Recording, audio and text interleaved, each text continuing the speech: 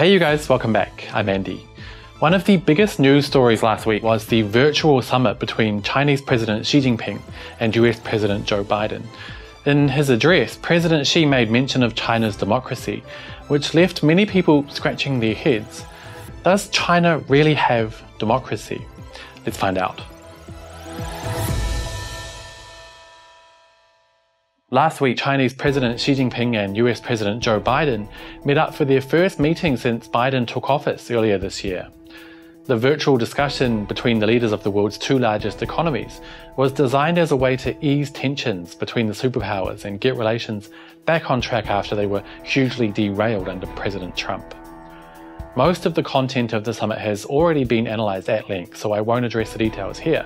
But I do want to dive deeper into one comment President Xi made about democracy in China.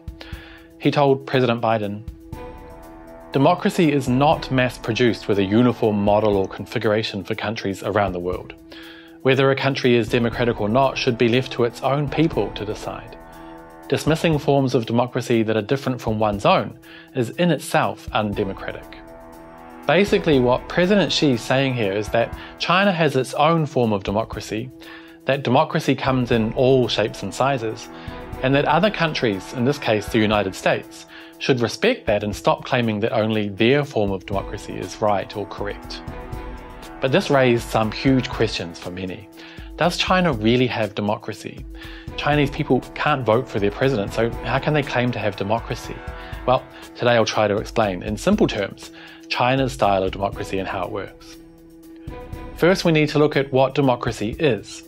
Basically, the word comes from two Greek words, demos, which means the people, and kratos, which means power.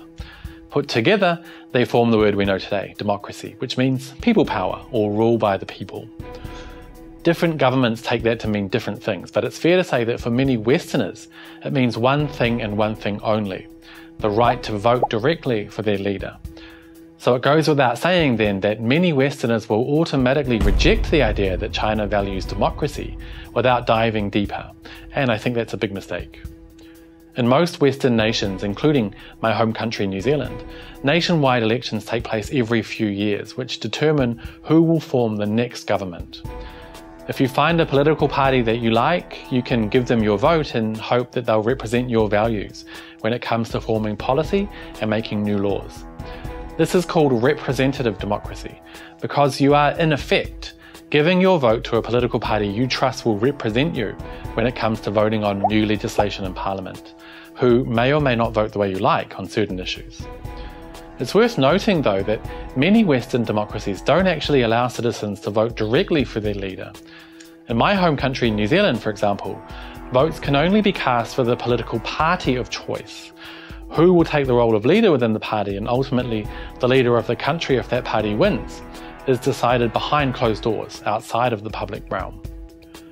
And apart from voting in general elections every few years, it's literally impossible for every individual to cast a vote on every single issue that comes up in government, hence the term representative democracy. While China's democracy features aspects that are representative and aspects that are based on elections, the type of democracy practiced in China is referred to as whole process democracy or deliberative democracy, but it's probably easier if we just call it democracy with Chinese characteristics.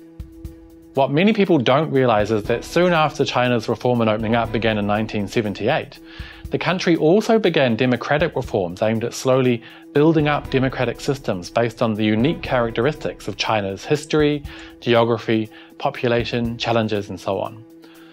The key of China's style of democracy is that the people are the most important thing. That's why it's called the People's Republic of China. The currency is called the People's Money, the central bank is called the People's Bank, and so on. To keep it simple, I'll highlight the four main parts of democracy with Chinese characteristics, where Chinese people regularly exercise their democratic rights. They are people's congresses, multi-party cooperation, regional ethnic autonomy, and community-level self-governance.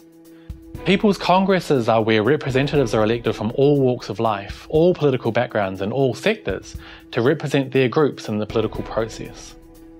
These congresses happen at many governmental levels all across the country, with the largest being the National People's Congress, or NPC, which consists of members of different political parties, representatives of different organisations, ethnic minorities and other groups for a term of 5 years.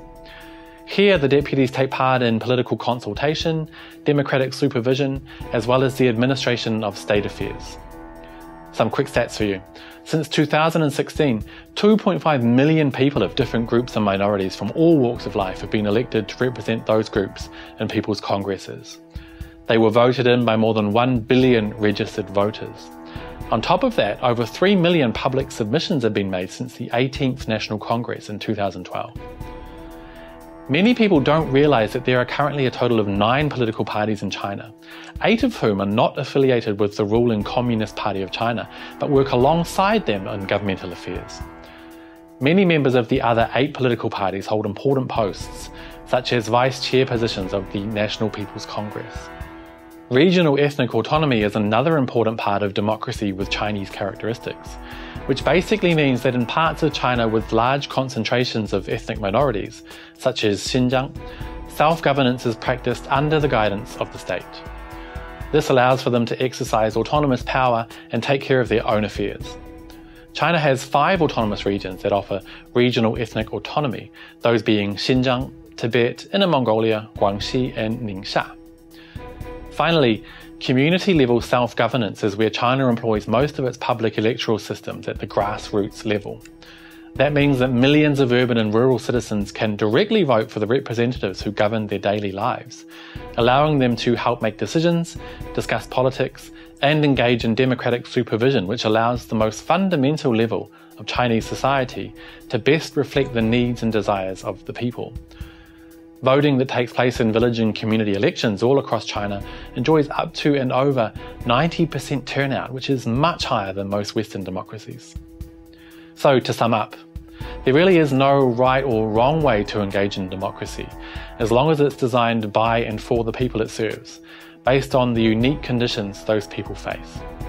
China's form of democracy today is based on ongoing changes and tweaking since the 1980s, and it will continue to evolve at a speed that's right for China.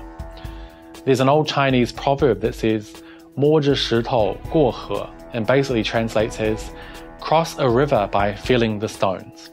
This is a great way to describe China's approach to democratization as it continues to expand and grow. So, what do you think of democracy with Chinese characteristics? And how important do you think it is that we respect difference in today's global world?